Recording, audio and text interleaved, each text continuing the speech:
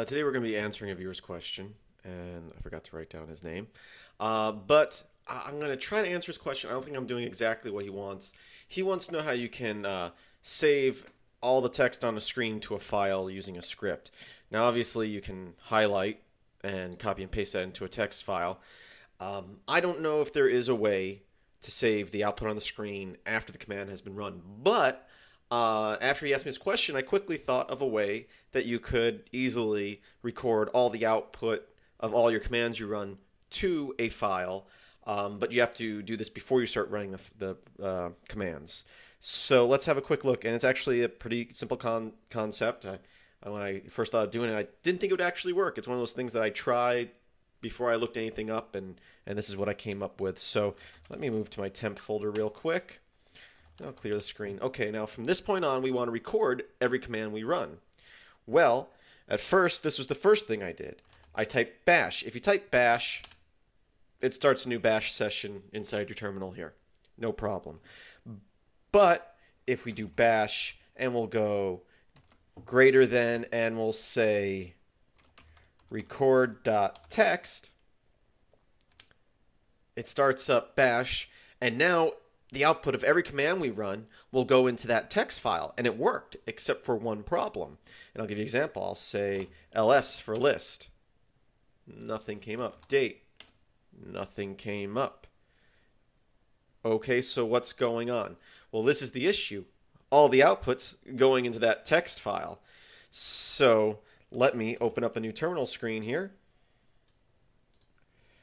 and line it up here properly. And what we'll do is we'll cat out that record file, and you can see the output, even the little beginning little fortune thing that Linux Mint does came up. And here you see a list of files and the date command that I ran. So how can we get it so that it goes into a file, but we also see it on the screen? And we're going to use a tool that I've gone over in the past called T. Now, T I don't believe is installed by default on every system, but most systems I think believe it is. And what it allows you to do is view the output of a command while also saving it to a file. So we'll run bash again, but we're going to pipe it into T, and then the name of the file we'll want, and we'll just call this rec2.txt for record2. Now we get that output on the screen. I can say list. I can say date. Whatever commands can I run? I can even man out a file like for ettercap or something, and it catted out the whole file. Now, if I open up a new terminal screen here, make that bigger, and I'll cat out my record file. Now the stuff in this terminal is not being recorded because it's a new session. We'll cat that out, and you can see that it recorded all that output. There's the ettercap man file. A little too much for me to scroll back on. I can vim into the file if we wanted to see everything. So there we go. You can see the commands I ran, the list command, the date command, and then the manual command. So that's that. One thing I haven't tried yet, but I think could cause a problem, is if I try to cat out the file I'm recording to, I don't think it will record it, create an endless loop, but obviously it will double everything in that file every time you do it. Let's find out. Cat record rec2. Okay, so we did that. I'll open up another terminal screen again. And I will vim into rec2. Now you can see we have all the information in here. And I'm betting at some point, once we get through this long man file, there we go.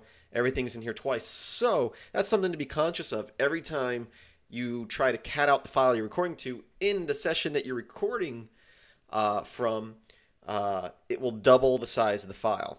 But it doesn't cause an endless loop, so that's okay. Now at this point I can type out exit, and you can see we exit out of that, and that should end the recording because we exit out of the bash session that was being recorded. So I can now list out stuff and type date, and the stuff comes out on the screen. And now if I cat out that rec2 file, that stuff won't be at the end, or shouldn't be at the end of this file, which it's not. So once again, to start recording, bash pipe t and the name of file. This time I'll go rec3.txt in this case, or whatever you want to call it. And we can start running stuff. And then to stop the recording, we'll just type exit. And everything that was outputted in that session is now saved to that file. So I hope that helps that viewer out a little bit. I don't know if that's exactly what he was looking for, but it's something I had never thought of before, and actually I think this might come in handy. I'm sure you can put this into a startup script that every time bash is started up, maybe you can start recording stuff. So if you have users and you want to monitor what they're doing, this could be a way to do that, or at least it could lead to the ability to do that. So I thank you for watching, and I hope you visit the links in the description and visit filmsbychris.com. It's Chris with a K, and I hope that you have a great day.